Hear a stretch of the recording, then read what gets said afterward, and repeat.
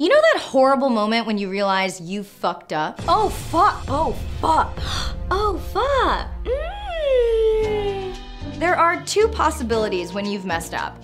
You can own it and apologize. Hey, I'm really sorry. I had a big overreaction to that and I got really angry and I said some things that totally went over the line and I promise I'm gonna evaluate this and do better.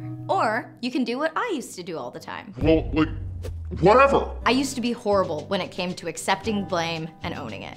It's something I've been working on for a long time in therapy, and I still sometimes have issues with it. You know, because my father also never accepted blame or could ever be wrong, and that was my role model for how I should hold myself accountable with other people. But you know, therapy, parents, breaking patterns, fun. Even if it's like a misunderstanding, I was awful. Like in middle school, this guy told me, "Oh wow, your drawings are bad." Excuse me, sir? I would have you know that I learned how to draw from my best friend Sayaka Yonaha in Okinawa, Japan, and I was an exemplary student.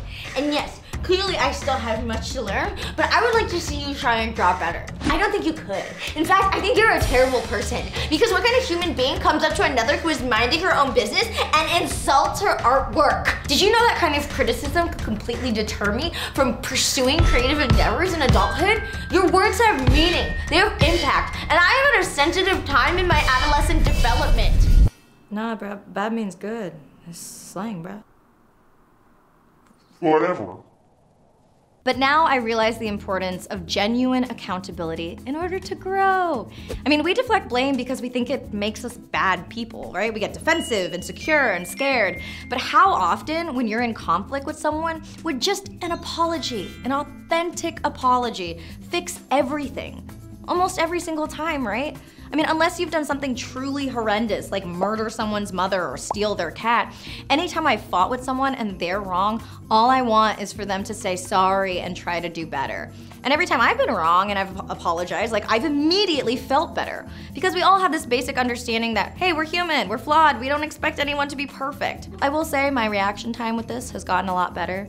Like recently I did a film called Go Back to China, and one of the crew members, adorably named Saturday, posted an Instagram story of us saying, "Oh my God, what a bitch! Why would he say this about me? Why would he call me a guy?" I know we disagreed about politics on the bus ride from Hong Kong to China, but it's like, I really liked Saturday, but not anymore.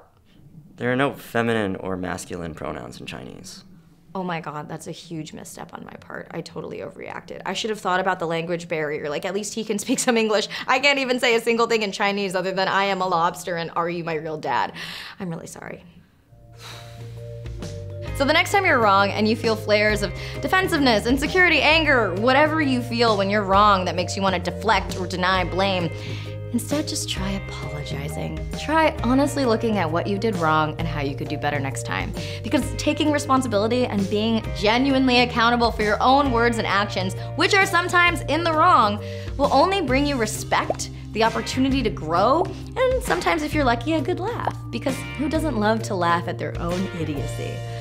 I'm Akana. Stay right here for some super bad drawings. Thank you to Squarespace for sponsoring today's video. Squarespace has beautiful, award-winning templates and an all-in-one platform, so there's no need to install patches or upgrades ever. They have 24-hour customer service and a simple and unique domain setup experience. With Squarespace, you can create any kind of website, whether you're an actor, a cat hair sweater knitter, or you just need to publicly apologize to a friend and want to be hella extra about it. Go to squarespace.com/Anna to start your free trial today and use the offer code Anna for 10% off at checkout.